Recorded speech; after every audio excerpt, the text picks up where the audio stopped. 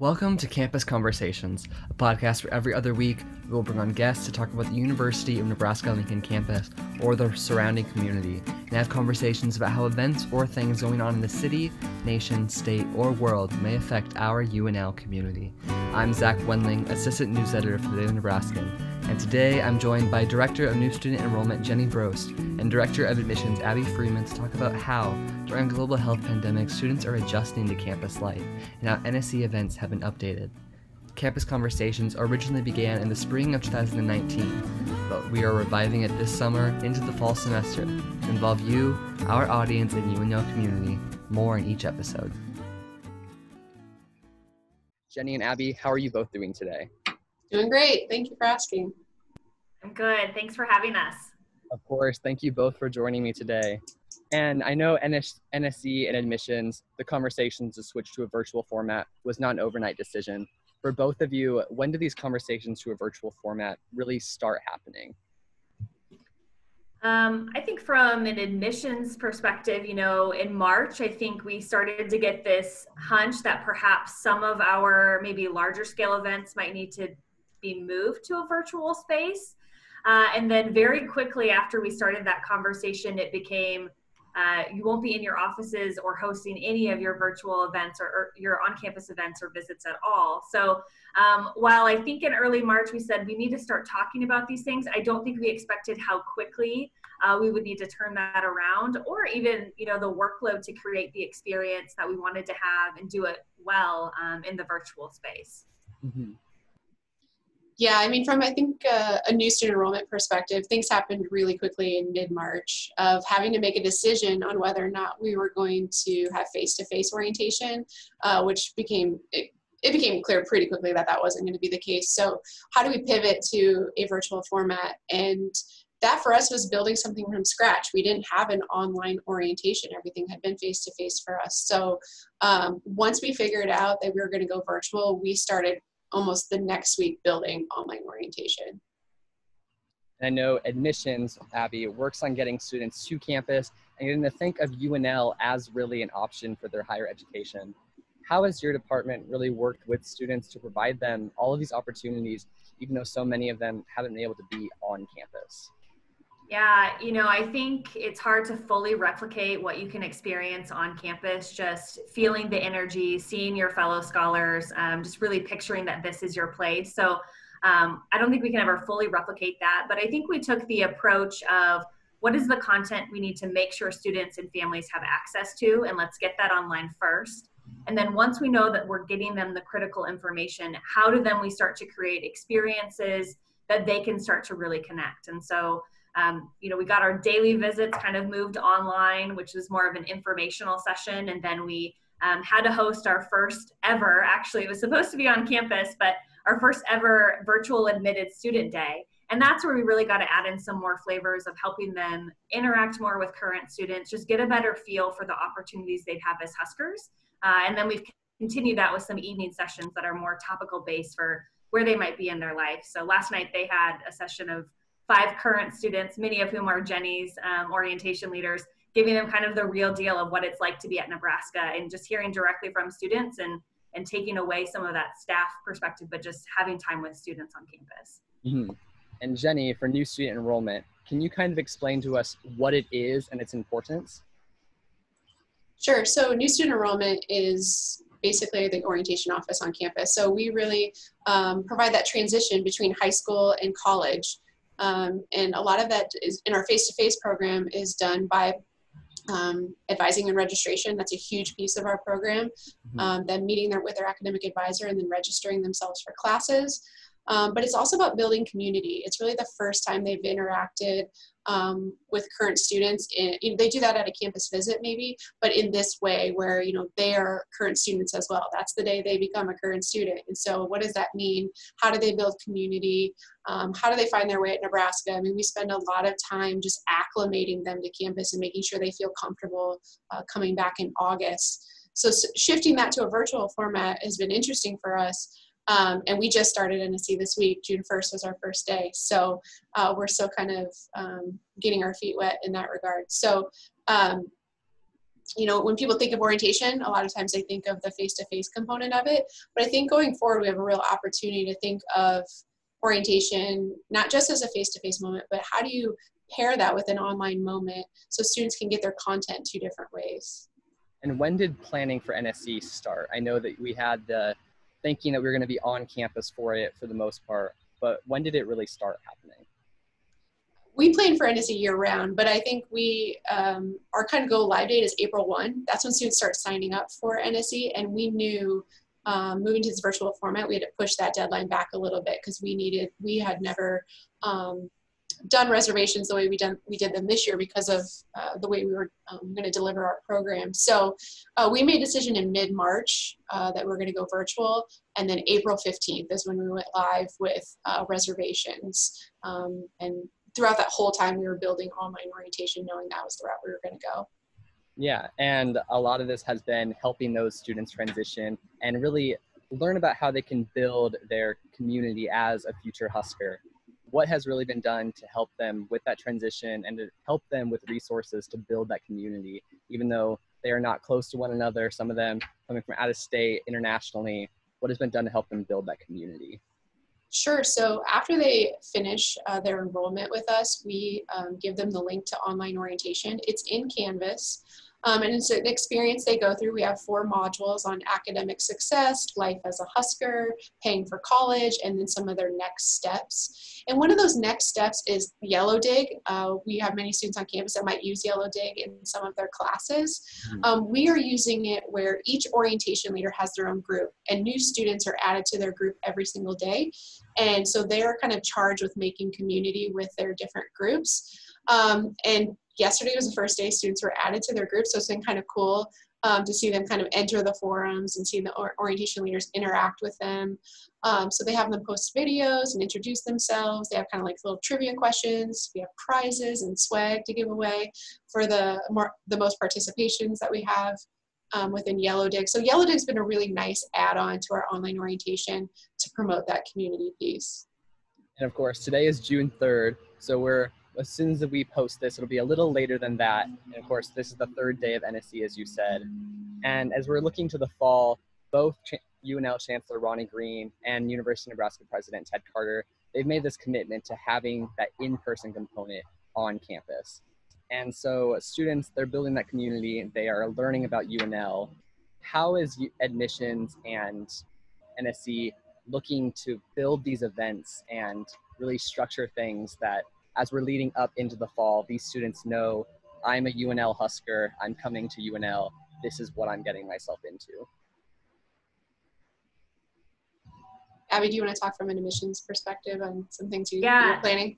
I think from an admissions perspective, we're in the part with our incoming first-year scholars who will start in the fall, and our transfer and our international students that we're here just to help support them, answer their questions, but really make sure they're connecting with Jenni's team.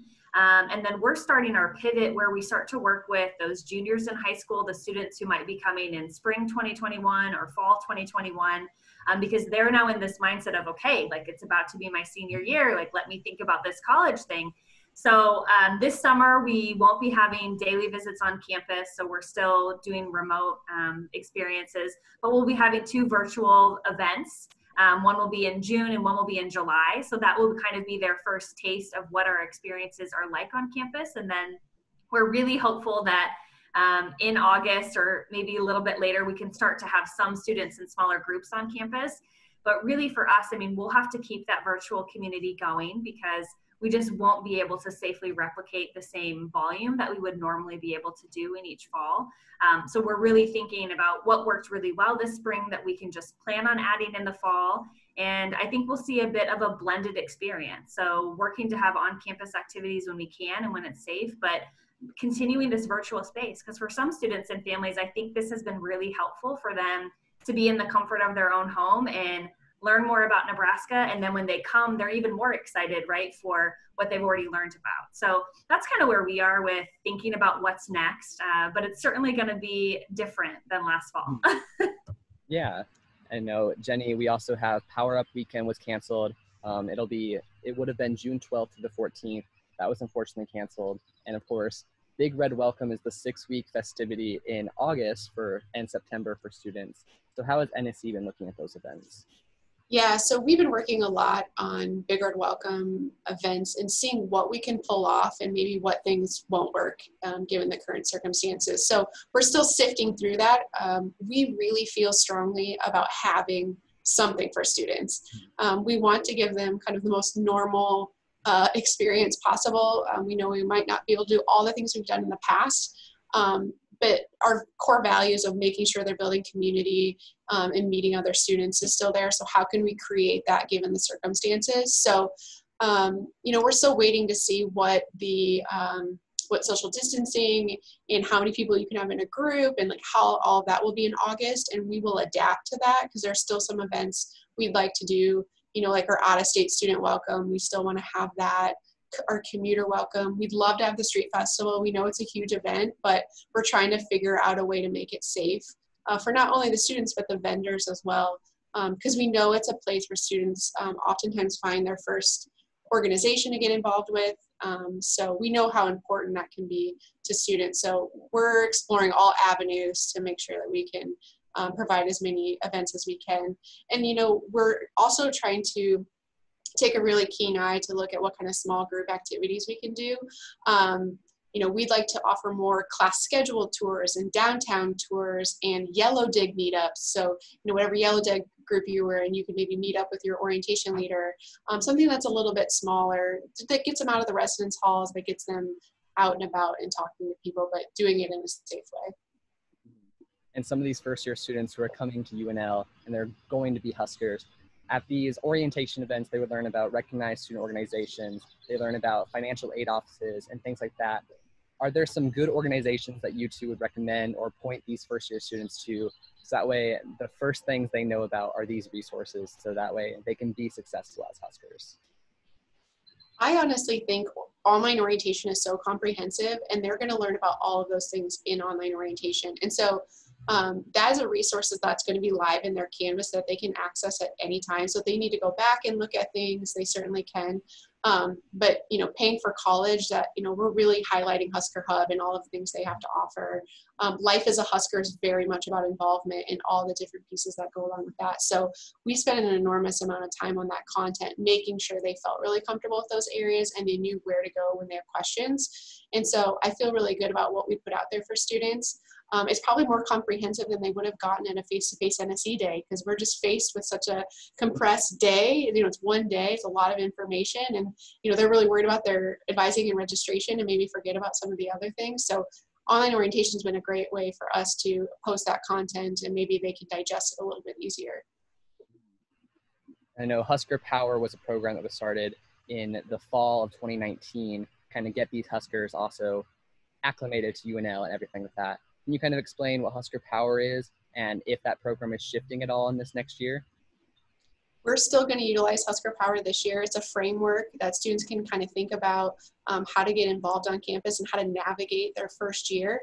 So within online orientation, we have the POWER embedded throughout. And so students, if we're talking about engagement, we have the E up there so they know that's what we're talking about. Orientation leaders have testimonials throughout online orientation, and they'll have the little icon listed there for whatever they're talking about as well. So we are utilizing it in the same way that we would have last year in face-to-face orientation, but we just kind of moved it to the virtual platform.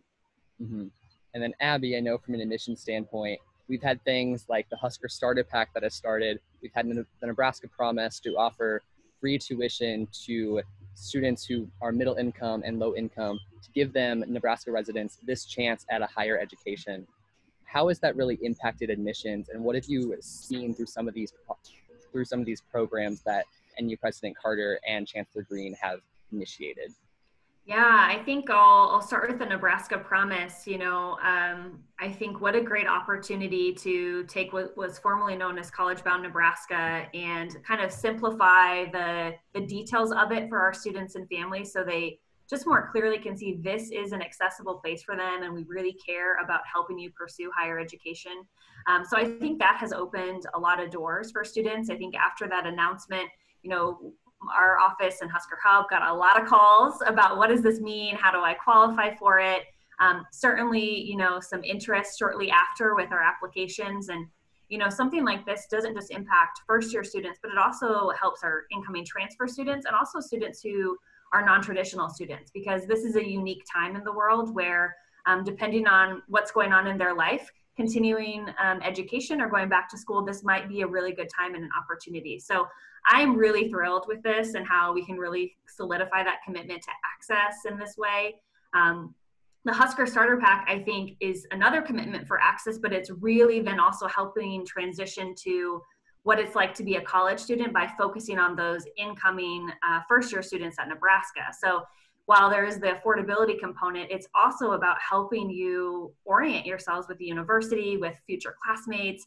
Great way to be engaged. I mean, Jenny, you might want to talk about this because there was a lot of thought into even the classes that they were given as an option. Yeah, we were thoughtful on the list of classes to kind of market to students.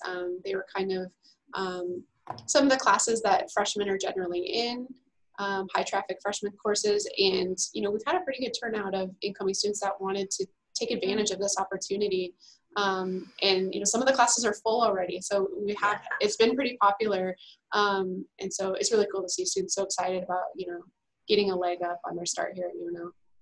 And first year students, they can take a list of classes. They can take any course, but there's a recommended list there that they can get a jump start and really that starter pack into their Husker experience for that. And so we are in such a crazy time right now. We're in a global health pandemic.